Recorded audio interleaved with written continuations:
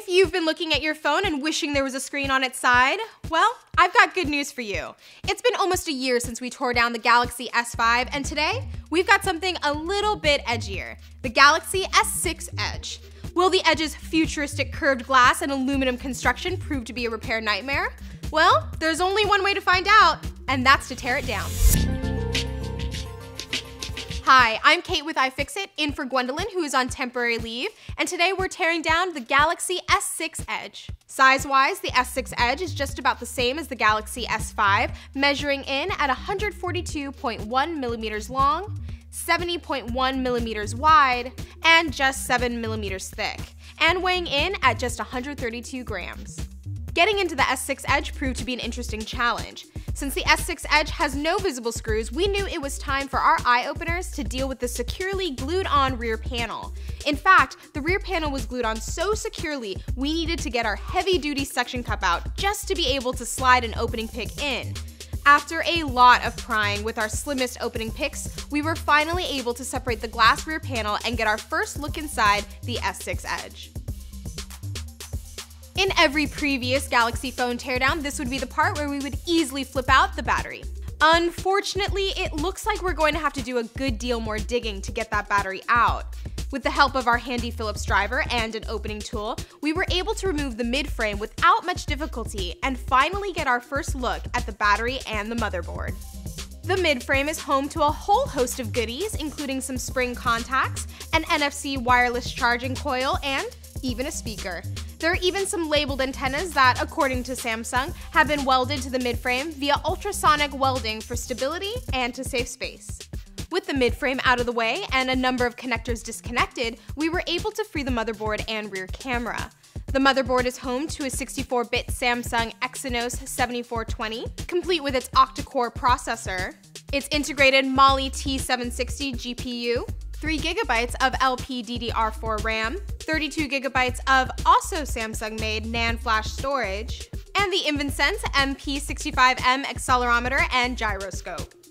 Since the camera came out with the motherboard, we take this opportunity to get a closer look at it.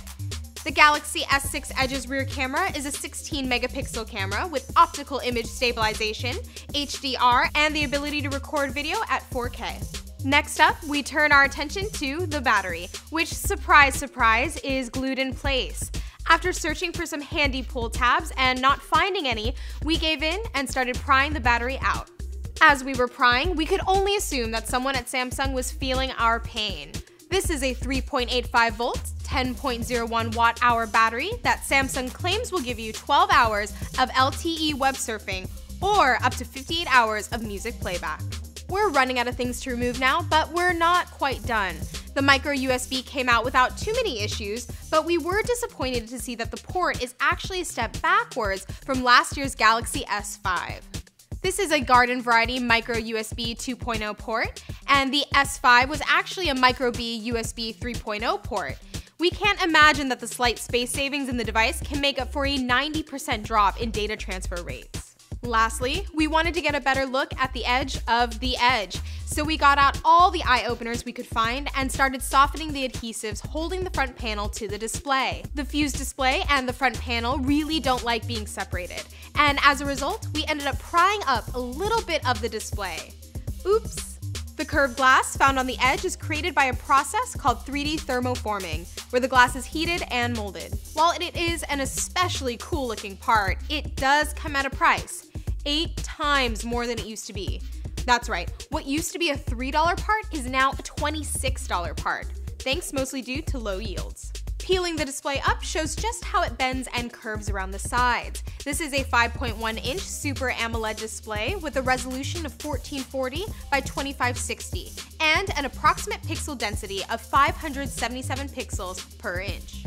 We've come to the end of our teardown, and that means it's time to talk repairability. Here at iFixit, it's our mission to teach people how to repair everything. So every gadget that we tear down, we give a repairability score between 1 and 10. 10 being the easiest to repair and 1 being the hardest. The Samsung Galaxy S6 Edge scored a 3 out of 10.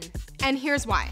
On the upside, many components are modular and can be replaced independently. But on the downside, front and back glass makes for double the crackability, and strong adhesive on the rear glass makes it very difficult to gain entry into the device. The battery is very tightly adhered to the back of the display and buried beneath the midframe and motherboard, and replacing the glass without destroying the display is going to be very difficult. For the complete teardown, including tons of beautiful, high-quality images, head on over to iFixit.com. Don't forget to subscribe to our YouTube channel to stay up to date on teardowns and repair videos. Be sure to follow us on Twitter at iFixit, and make sure to give us a like on Facebook at facebook.com/iFixit.